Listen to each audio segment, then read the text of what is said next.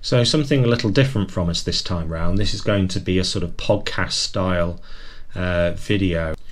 We stumbled across a building online which had seemingly been abandoned quite quickly. So the most recent inhabitants, it would appear, just vanished one day and all of their belongings were left, and the house has been left to rot. Nobody seems to have claimed it, which is all just a bit odd. So it was intriguing enough for us to go and have a little explore, go and have a look, and we've done that. And in our next video we'll actually go into the building and you'll see the structure that's left. But the story for this podcast video is different. It was only when we got back that we started to research the building to try and work out what had happened to the most recent inhabitants that we found out the story of the brutal murder of Anne Walne. Now, this is a quiet, leafy village. Ribchester's a lovely place to visit, just on the outskirts of Longridge in Preston, Lancashire. You really wouldn't expect to hear of this sort of story in this sort of location, but this abandoned building's got a story to tell. So the murder happened back in the Victorian era, and it caused a local sensation, and in fact a national one, with the Times of London covering the story. Today the building lies abandoned, it's been left to rot, but back in 1862 it was known as the Joiner's Arms and was business premises and home to landlady Anne Walne. The Joiner's Arms was a beer house. Before clean piped water was widely available, water was drawn from the ground from wells, which often resulted in contaminated water spreading disease. So drinking beer, in which the germs couldn't live, was actually safer than water and was drunk even by quite small children. The government was also concerned about the levels of drunkenness resulting from excessive gin drinking, and they thought that this problem would be solved if people drank beer instead. So for a payment of just 2 guineas, anyone could set up business to brew and sell beer for consumption on their own premises, and this resulted in many small beer houses popping up, even in remote countryside locations such as Anne Walne's premises. Anne was born Anne Edelston in nearby Chipping in 1783, and in 1807 she married James Walne, a widower. He was a husbandman or smallholder at Thornley, just the other side of Longridge Fell. She signed the marriage register with a cross, for she was illiterate, which was not uncommon at that time. Behind their beer house they had a small holding of around 9 acres of land, on which they kept some milk cows and earned their living subsistence farming. James died in 1838 when Anne was just 55 years old, but she continued to run the beer house and work the land. Her son and daughter lived locally. The area around the beer house and her home was set in beautiful countryside, but it was very remote. Her only close neighbours were those inhabiting the local workhouse. So if you think back to the days of Charles Dickens' Oliver Twist, you'll see what those were like.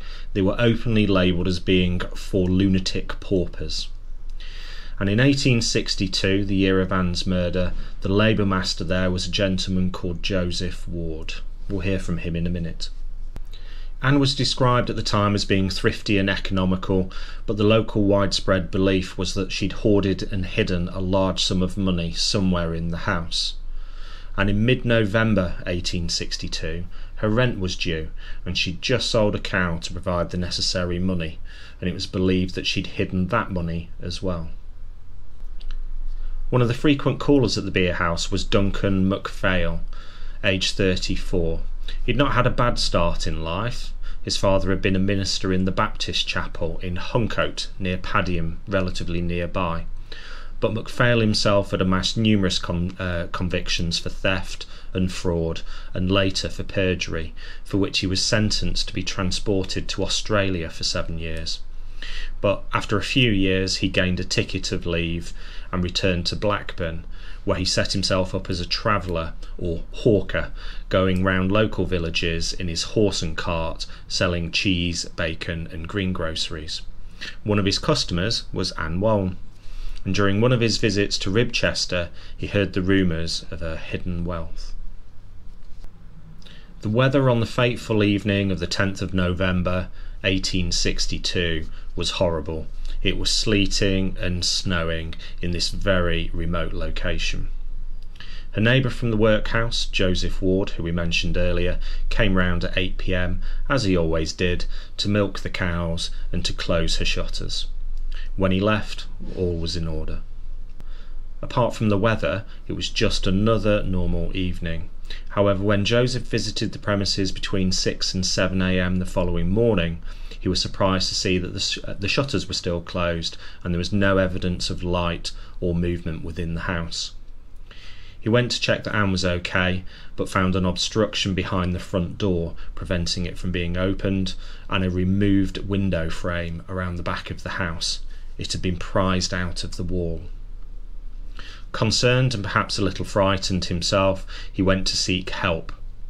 William Pye lived in a nearby farmhouse, and the two of them went back to the house, gaining entry through the removed window.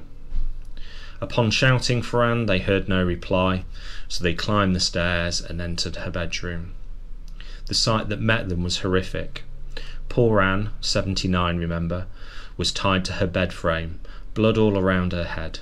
She was cold and lifeless. One of them went to the police house in the village to alert Sergeant Whiteside, the other went to tell her son. Sergeant Whiteside described the scene that greeted the two unfortunate men. Anne was lying on her back, her wrists tied to the bed. Her bedclothes were all tangled and thrown about. Her face was covered by a woolen shawl, presumably to prevent her from recognising her assailants. 2 handkerchiefs were tied tightly around her mouth, holding in place a gag to prevent her from calling for help. Interestingly, the sergeant noticed that her clock had stopped at 17 minutes past 2, his theory being that one of the intruders might have searched inside the case to see if her money was hidden in there and had managed to disturb the pendulum. Whiteside returned to the police house and telegraphed to the main police stations in Preston and Blackburn for help. The superintendents from both towns rode immediately to the scene, for this was a time before cars, of course. Dr. Patchett, the village physician, happened to pass by and was therefore the first medical professional to examine Anne's body. But the actual post-mortem examination was conducted by a surgeon from Blackburn by the name of Dr. William Martland. Dr. Martland reported that she had sustained at least 2 heavy blows to the face. One had caused a lacerated wound and a swelling to her eye, and the other blow had broken her nose. These blows did not kill her, though. That fate was sealed by way of suffocation from the gag which had been forced into her mouth and held in place by a shawl wound round her head. A brutal attack on an elderly lady for nothing more than greed. Anne Walne was subsequently buried at Chipping beside her husband, and her grave was likely to be marked by nothing more than a modest wooden cross, and in modern days can now not be traced. Very shortly after her death, her family organised a sale of her goods and chattels held at the beer house itself. The sale of goods in this way, and this quickly after a death, was fairly normal for the time. Amongst those attending the sale was Duncan MacPhail, the priest's son come hawker. He had the audacity to issue Anne's son John with an outstanding bill for bread and cheese. John, although stunned by MacPhail's lack of taste, nevertheless had other things on his mind and duly paid up. Unfortunately, at this early point, the police didn't have much evidence to work with. Superintendent McNabb noted that there were 4 different pairs of boot marks in the snow around the beer house, but that the markings left weren't distinctive enough to identify who they belonged to. But the close proximity of the workhouse was an obvious place to start to look. One of the workers told Sergeant Whitehouse that another inmate by the name of Thomas Davis had visited the beer house the day before, seeking work. Unfortunately, the meeting hadn't gone well, and Anne had sent him away with some uncivil words. Perhaps he may therefore have borne her a grudge. Another inmate, Hugh Harrison, came forward to give further information. It later transpired that his account was full of lies, but he reported that Davis had often spoken of Anne's hidden money, which he said she'd hidden in her clock. He said that Davis had told him that he intended to rob her. Davis was described at the time as a careless, idle fellow of a somewhat suspicious character. The sergeant also thought that Davis's footwear might have matched the footprints left behind the beer house. With little else to go on, he was arrested and held in custody in the village police house. He vigorously protested his innocence right from the start, but the police seemed confident that they had their man. Davis's inquest, though, was adjourned several times as further information started to come to light. Now uncertain of their position, the police offered a reward of £100 to anyone giving information that led to the arrest and conviction of those responsible. £100 was a vast sum of money back then, upwards of £100,000 in today's terms, and the reward was widely advertised. This caught the attention of Thomas Bowling, aka Chorley Tom, from Salisbury, who claimed to be a gamekeeper, but was in fact a well-known poacher. Thomas had many convictions for a series of smaller offences, but had also been previously acquitted of maliciously shooting a man. He went to the police at Blackburn to give his information and to claim his reward. He claimed that he'd visited Duncan MacPhail, the hawker, at his house in Blackburn, where MacPhail had admitted, boasted even, that he'd gone to the beer house with others, who he named Daniel Carr, Benjamin Hartley, George Woods, and his brother William Woods. When pressed, though, Thomas couldn't explain why MacPhail would have given him such incriminating information. The police didn't believe Thomas's whole story either, instead believing that Thomas himself had played an active role in the crime and was perhaps now looking to incriminate the other parties because he never got paid for his role. Nevertheless, all the parties named by Thomas were arrested and brought before the Blackburn magistrate. When challenged at the trial that he'd simply lied in order to claim the huge reward, he said that he'd only come forward so that Tom Davis, who he knew to be innocent, might be released. Davis, who'd been kept in custody all the while, was duly released. Angry that he'd been held for such a long time, he demanded compensation. His claim was rejected, though, on the basis that there were reasonable grounds to suspect him in the first place, and well, in the days before legal aid, what was he going to do about it anyway?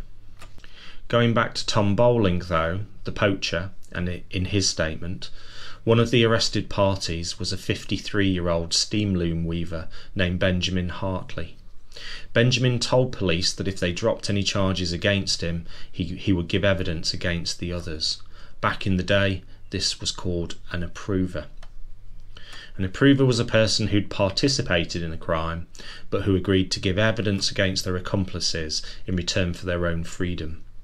In the days before DNA evidence and CCTV cameras, an approver's evidence could be very useful in gaining convictions. Hartley delivered his piece. He said that MacPhail came to his house one night and that he was fast for money. MacPhail told him of Anne Walne's hidden wealth and that she'd recently sold a cow so that she could pay the rent, and MacPhail asked him to join and burgle the premises. He said that the plan was only to break in and to steal, not to harm Anne in any way. Now you can understand why MacPhail may have wanted an accomplice. After all, Anne would recognise his face instantly. But to recruit a team of 4 other people suggests that the true plan wasn't a simple burglary. To add weight to that point, Hartley said that Carr and Woods armed themselves with crowbars and cudgels weighed with lead. MacPhail himself had a pistol and a dark lantern which had a shutter to douse the light. Hartley claimed that he went unarmed, but the fact that they turned up as a heavily armed gang would suggest that they went intending serious violence towards Anne, either to ensure that she didn't survive the ordeal, to recognise and name her assailants, or to beat out of her the location of her hidden wealth. The gang had 2 false starts to the crime, once due to the bright moonlight, and then secondly due to Woods turning up drunk. They all agreed to go the very next night, being the 10th of November, whatever happened. So that night they walked the 7 miles from Blackburn to Ribchester, and Hartley recalled meeting an old man nearby and exchanging comments about the foul weather, as it had been snowing. Upon entering the village, they hid in a barn where they could shelter from the snow and drink rum, waiting for the right time to pounce. At 2 a.m. they were confident that Anne would be in bed, so they crossed the field at the back of the house and forced the window to gain entry. Hartley said that MacPhail and Woods, and I quote, plundered downstairs. One of them looked inside the clock, stopping the pendulum, just as Sergeant Whiteside had originally thought. Hartley, meanwhile, went upstairs with Daniel Carr. Now what happened next depends on who you asked. This is Daniel Carr's version. Mrs. Walne woke up, saw us, and screamed as Hartley held her down. I struck her with my loaded cane to quieten her, but in the process I hit Hartley, injuring his hand. He cried out, "Oh dear, what art thou for?" Now after his arrest, the police surgeon examined Hartley's hand, and he did indeed have a swelling to his hand, as if caused by a blow. Carr's next blow hit her on the head. She shouted out that he had killed her. Hartley's version of events differed slightly. Having heard all the noise upstairs, George Woods came up, and despite her obvious injuries, told them to tie her to the bedstead, which they did. He asked her where the money was, but according to Hartley, she did not answer. According to him, Woods later said that he'd found the money, but he did not know where he'd found it, or indeed how he found it. They then left the house and headed towards Preston. On the way, they discarded some of the weapons and the crowbar that they used to pry open the window. Woods said that he'd found 15 gold sovereigns and another £3 in silver. They shared out the spoils, Hartley claiming that his share was a little over £4, the money wrapped in a piece of flannel. In his evidence to the magistrates, Hartley did not mention William Woods at all, who was discharged by the magistrate, and I quote, without a stain on his character. Hartley subsequently showed the police where they'd thrown away the crowbar and the canes, all of which were subsequently recovered, which supported his version of events. Superintendent McNabb noticed fresh footprints in the mud near the scene, and ingeniously placed slates over them to protect them before an ornamental moulder from Preston could take plaster mouldings of the marks. These were then compared to the boots recovered from those people arrested.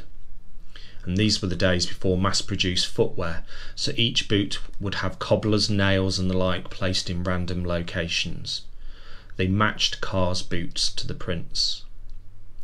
When the discarded rum bottles, drunk from sheltering from the snow, were found, Hartley's evidence looked very strong indeed. The Inquisition concluded that Duncan MacPhail, Daniel Carr, George Woods, and Benjamin Hartley, not having the fear of God before their eyes, but being moved and seduced by the instigation of the devil, with force and arms, did, feloniously, wilfully, and out of their malice afterthought, kill and murder Anne Walne. Upon this evidence, they were all sent for trial in Liverpool on the capital charge of wilful murder. As they were led through the streets to the station to be taken to Kirkdale Prison in Liverpool, they were severely taunted and indeed threatened by a large crowd. In these pre-woke days, the press were free to say whatever they wished of the prisoners and describe them however they liked. The Blackburn Standard reported that they were glad that the inhuman savages who so foully murdered an unoffending old lady are in a fair way to being brought to justice. The Preston Chronicle said that MacPhail himself had a bad character which did not excite public sympathy, and that there was something particularly sinister in his appearance. The Blackburn Chronicle wrote that he bore a bad character plagued with dishonest propensities. Carr, aged 35, had a previous conviction for manslaughter and had served 4 years for a burglary in Longridge. The report said that his countenance had the harassed and vitiated look of a hard and badly used life. Woods, aged 45, on the other hand, was described as a well-made man, a joiner by trade. He'd even served as a soldier, fighting in the Crimean War and in India, and on discharge his conduct was said to be straightforward and honourable. The trial took place on the 30th of March 1863 in St George's Hall in Liverpool, which still stands today. Even before proceedings started, though, there was drama. When the prison wardens went to collect Daniel Carr from his cell to take him to the court, they found him dead. Initial thoughts were suicide, but the coroner certified his death as being asthma, disease of the heart, and depression of mind and body. Victorian prisons were notoriously unhealthy places after all. His death didn't delay things though, and the trial of MacPhail and Woods continued. In 1862, residential burglary was a felony, and anyone who knowingly joined others to commit such a felony, which resulted in the death of the householder, was guilty of murder, whether they struck the fatal blow or not. Now remember that this happened over 150 years ago, and in those days prisoners could not give evidence on their own behalf, the theory being that given that they are prisoners, they clearly cannot be trusted to tell the truth. So the trial went ahead without them giving any direct evidence, their lawyers instead having to work with statements of good character and the like. In total, the trial had taken 10 hours, which was very long by the standards of the day. The jury were out for just an hour, and then, with what was described as a dejected and sorrowful countenance, the foreman of the jury pronounced verdicts of guilty upon both men. The crier called for silence, which, as the reports have it, created a great effect upon the bystanders. Mr. Baron Martin passed sentence, stating that they'd been convicted of a most dreadful and barbarous murder, with what he described as the most conclusive evidence. He then placed the black cap upon his head and passed sentence of death. Newspaper reports say that the turnkeys had to support MacPhail to prevent him from falling to the ground. Records show that they were to be severely hanged by the neck until they be dead, and their bodies to be buried within the precincts of the prison in which they shall respectively be last confined after their respective convictions. The prisoners were taken back to Kirkdale prison to be kept in the condemned cell pending execution of the sentence of the court. The very next day, the prosecution formally offered no evidence against Hartley, as was the deal that he struck with them as an approver, and he was officially acquitted. When he got home, though, to his house in Pearson Street in Blackburn, the locals had dished out their own justice. The house was heavily graffitied, proclaiming that this was the house of Hartley the murderer. And a hostile crowd had gathered, and he faced, and I quote, unmistakable manifestations of abhorrence. He left town immediately and never returned, thought instead to have emigrated with his wife. Both Woods and MacPhail tried to seek a reprieve to overturn the sentence. Woods attracted rather more sympathy than MacPhail, but the Home Secretary, Sir George Grey, wasn't having any of it. He stated that he could see no grounds on which to advise Her Majesty to interfere with the course of the law.